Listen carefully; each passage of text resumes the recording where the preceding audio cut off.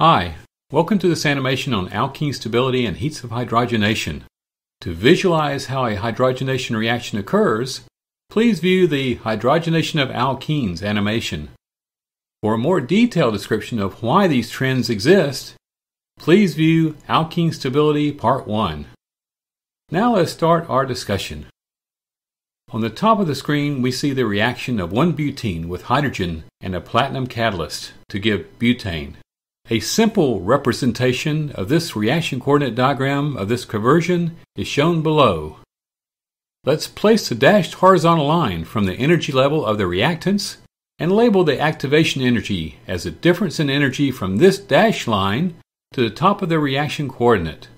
The platinum metal in this reaction is a catalyst that only affects the activation energy that is related to how fast the reaction occurs.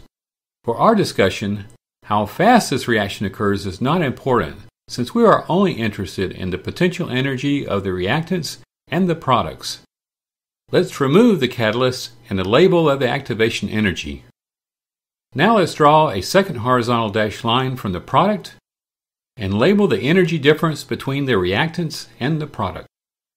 When 1-butene is hydrogenated, 30.1 kilocalories per mole of energy is released in the form of heat. This energy that is released is called the heat of hydrogenation. Let's show this formally for this reaction by replacing energy released with a symbol for the heat of hydrogenation. In order to compare the heat of hydrogenation in different alkenes, we will replace the traditional reaction coordinate with a diagram depicting the reactants and products separated by a vertical line for the energy released. How does the heat of hydrogenation for 1-butene compare to other monosubstituted alkenes? In order to answer this question, let's replace the top reaction with two new 1-alkenes, propene and 1-hexene. Propene releases 29.9 kilocalories per mole of energy, and 1-hexene releases 30.2 kilocalories per mole. These data show an important point regarding heats of hydrogenation. For alkenes with the same substitution, in this case monosubstituted alkenes, we can expect a release of energy that is very close, if not identical, to 30 kilocalories per mole. With this in mind, let's modify the bottom alkene and replace the alkene substituent group with an R group for the reactants and the products.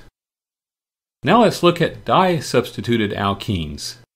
First, we will look at two alkenes with trans-substituents, trans-2-butene and trans-2-pentene.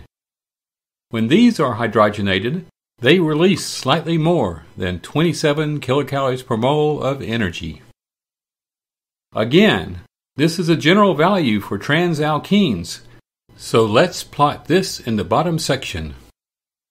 As we would expect from the Part 1 animation, trans-disubstituted alkenes are lower in energy than monosubstituted alkenes. Let's now consider one more example by replacing the alkenes on the top with disubstituted cis compounds, cis-2-butene and cis-2-pentene, and show their heats of hydrogenation. We can see that the energy released in these two examples is slightly above 28 kilocalories per mole.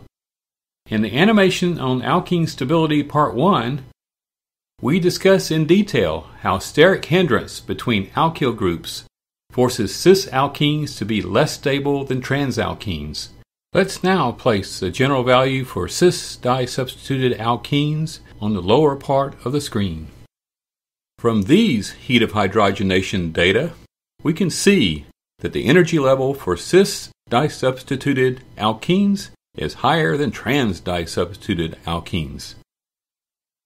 In summary, the release in energy from hydrogenation of an alkene is called the heat of hydrogenation.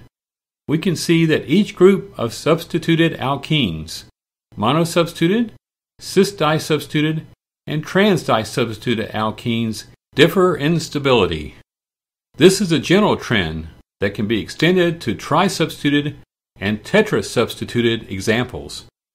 In our discussion, we indicated that the more substitution on the carbon-carbon double bond gives more stable alkenes. This is also a general trend.